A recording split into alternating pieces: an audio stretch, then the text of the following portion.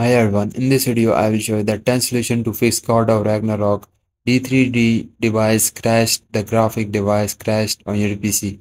So the first solution is to update your graphic drivers. Ensure your NVIDIA or AMD graphic card drivers are updated to the latest version.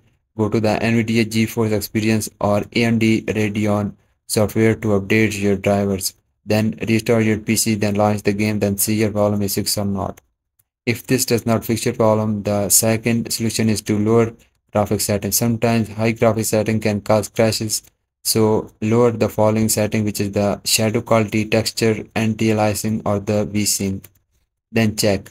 Now the third solution is to verify game files. If you are playing on PC via Steam, Epic Games, verify the game files to ensure no corrupteds and the missing files and causing the crash. Right click on the game in your library, then go to the properties, then go to the local file, then click on the verify integrity of game files, then check.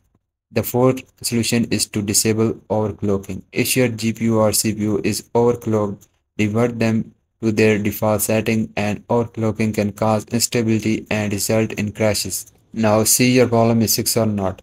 The next step is to update DirectX and Visual C++ redistributable. Make sure you have the latest DirectX and the Microsoft Visual is installed and the redistributable is installed. You can find updates on the Microsoft official website. So go to the Windows setup with the control panel and open it. Now here just click on the uninstall program.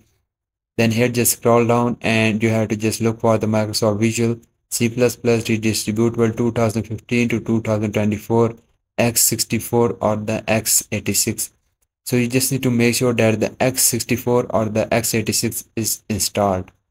Now if these are not installed, you can go to the Windows setup with the updates and open it. Now update your operating system. By updating your operating system, your Windows can automatically install the Visual C++ on your PC. Then simply restart your PC, then check your problem is fixed or not. Now the sixth solution is to increase your virtual memory. Increase your virtual memory to give the system more space to handle large textures or the game data.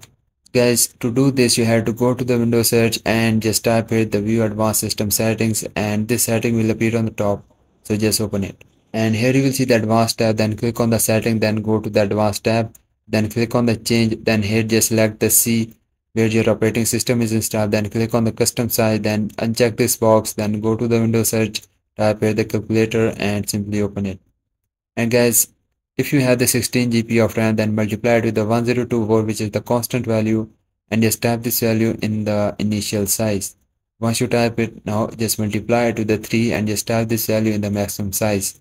Guys, once you type it, now if you have the 32 GB of RAM, then multiply it with the 1024, just type this in the initial size and just multiply it with the 3, just type this in the maximum size. After that, just click on the set, then just click on the OK to apply the changes, then restart your PC and then launch the game. See your problem is fixed or not. If your problem is not fixed, then run as administrator. Run this game as an administrator, then right click on the game or the launcher of the game, then go to the properties, compatibility, and check this box or the run the program as an administrator, then launch the game, then see. If this does not fix your issue, then its solution is to disable background apps. Disable unnecessary background app like the GeForce Experience overlay, Discord overlay, or the others that might interfere with the game. Now the ninth solution is to turn off ray tracing. If your system supports ray tracing, try disabling it as it may cause crashing on some systems. Now the final step is to reinstall the game. As a last resort, reinstall the game completely to ensure no files are corrupted or missing. Then simply restart your PC. Then I hope one of these solutions fix your problem, and if your problem is fixed, please don't forget to like this video because this is only motivation for me, and I will see you guys in the next video, and bye bye.